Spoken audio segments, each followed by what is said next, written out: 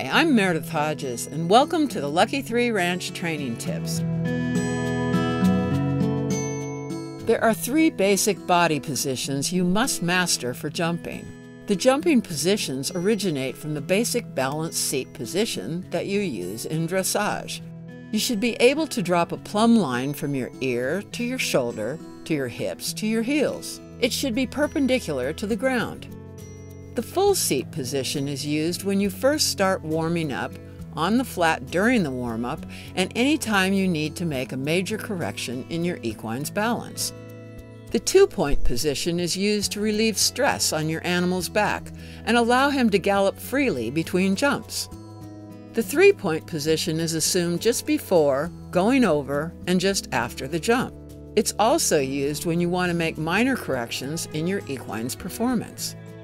Being in the correct position at any particular phase during jumping activities will enable your equine to do his very best for a comfortable, safe, secure, and controlled ride. It will help to generate true harmony between you and your equine.